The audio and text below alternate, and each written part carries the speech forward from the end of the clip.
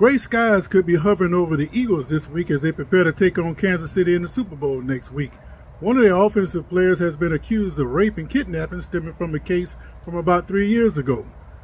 Super Bowl history has shown us that any kind of distraction tends to affect teams as they prepare for the big game.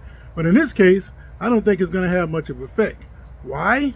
A lot of times, things like this will split the locker room. With that distraction gone, they don't have time to focus on it, especially if it's not in their face. So expect the Eagles to keep on humming and to get ready to take on the Chiefs.